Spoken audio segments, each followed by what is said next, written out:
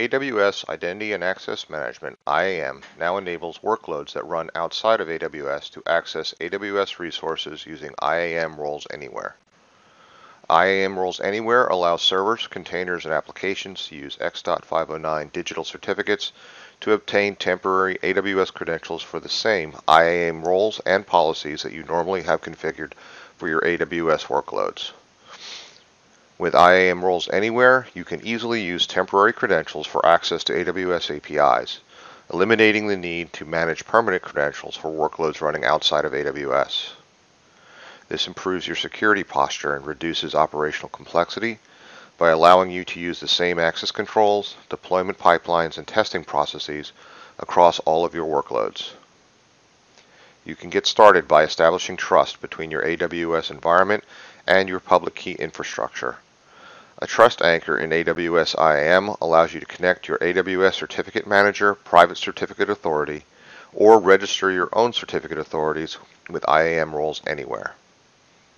By adding one or more roles to a profile and enabling IAM Roles Anywhere to assume these roles, your applications can now use the client certificates issued by your CAs to make secure requests to AWS and get temporary credentials to access the AWS environment.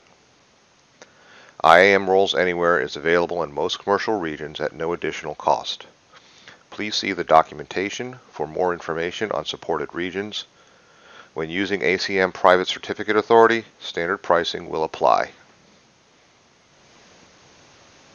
If you have an on-premise workload that requires access to AWS through the API or CLI, it would use an AWS IAM user principal with long-term credentials, or it would use SAML to get temporary credentials for an AWS IAM role.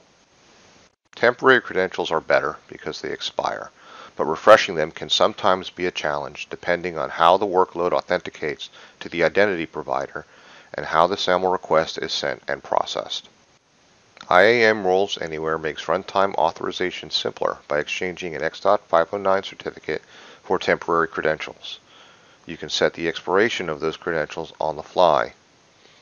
Using IAM Roles Anywhere does require some initial setup to establish the trust and to install the X.509 certificate on the eligible server. While IAM Roles Anywhere can be used to grant API access to users or automated processes, it is best used for secure on-premise servers that require ongoing access to AWS environments.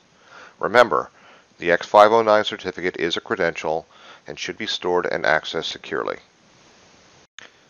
IAM Roles Anywhere requires some setup in the IAM console. To get there, we will go to the IAM console, select Roles, and then scroll to the bottom and click on the Manage button in the IAM Roles Anywhere section. Note that in the Roles Anywhere console, there is a Setup Steps section that guides you through the setup process. The resources required for this demo have been created in advance, so we will move on with just a summary. In the IAM Roles Anywhere console, you will see two sections: Trust Anchors and Profiles. A trust anchor refers to the trust relationship between Roles Anywhere and your certificate authority. Certificates are used to authenticate against the trust anchor to obtain credentials for an IAM role.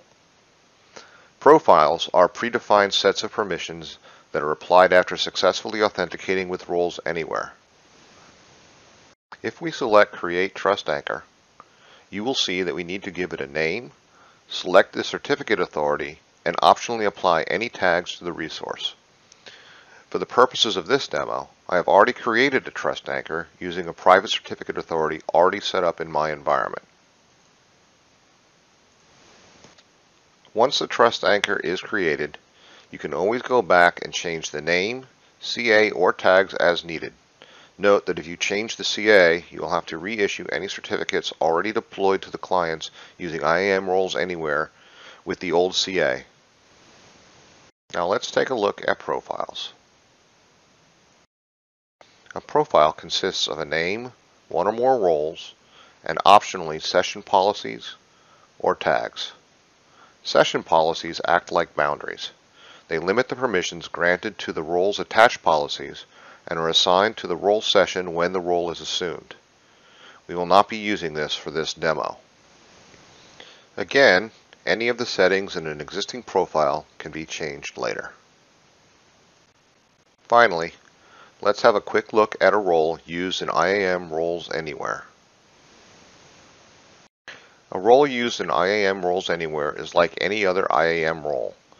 This role only has one inline policy, allowing it to write to a specific S3 bucket. But let's look at the trust relationship policy. A role will not show up as available in IAM Roles Anywhere console unless the trust relationship policy includes the Roles Anywhere service principal. To enhance security, note that there are new policy conditions that will allow you to restrict this trust by specifying fields in the CA root certificate like the name or organization. We will not be using that for this demo. Please note that while IAM roles are global resources, IAM Roles Anywhere profiles and trust anchors are regional. However, this only affects the request for credentials and has no bearing on the permissions once credentials are issued. The permissions associated with the credentials are set by the policies attached to the role and any managed or inline policies on the IAM Roles Anywhere profile. Now that we've reviewed the setup, let's take a look at IAM Roles Anywhere in action.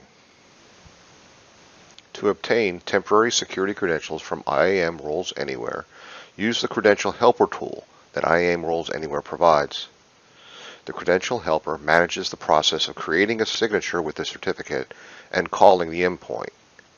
More information as well as downloads for Linux, Windows, and Darwin are on the Credential Helper webpage. You can find the link in the description for this video.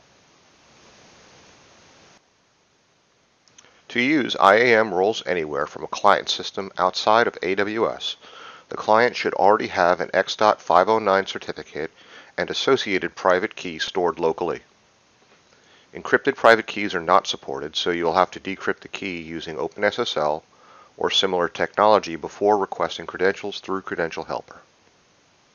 Other information you will need before requesting credentials are the Amazon resource names, or ARNs, for the trust anchor, profile, and IAM role for which you want temporary credentials. The Credential Helper tool's actual file name is AWS Signing Helper. To get our credentials, we will invoke that and pass the ARNs and certificate file names as parameters. As you can see, the Credential Helper returns the credentials in a standard JSON format. For the purposes of this demo, I will put these credentials in local environment variables to make them available to the AWS CLI. Note that these credentials can also be used for any AWS SDK language API, as well as any AWS REST API request. Now that the credentials are set, we can start using the CLI. For this demo, the role we set up only has the permission to put a file to S3. As evidence, I will attempt to execute a list buckets command. And as expected, we get an access denied, because the role we were using only has permissions to write to a particular bucket.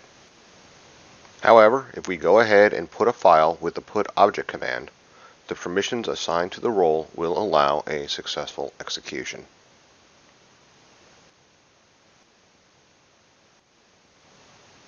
To learn more about IAM Roles Anywhere, visit the user guide. To see a step-by-step walkthrough of how to configure IAM Roles Anywhere, see the blog post. Both of these and other helpful links can be found in the description of this video. Thank you for taking the time to watch, and have a great day.